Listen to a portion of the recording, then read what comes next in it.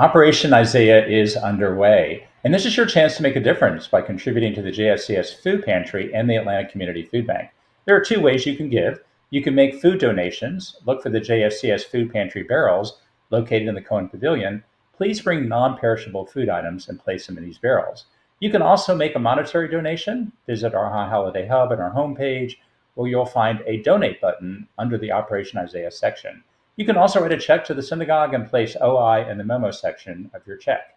80% of the funds will support the Atlanta Community Food Bank.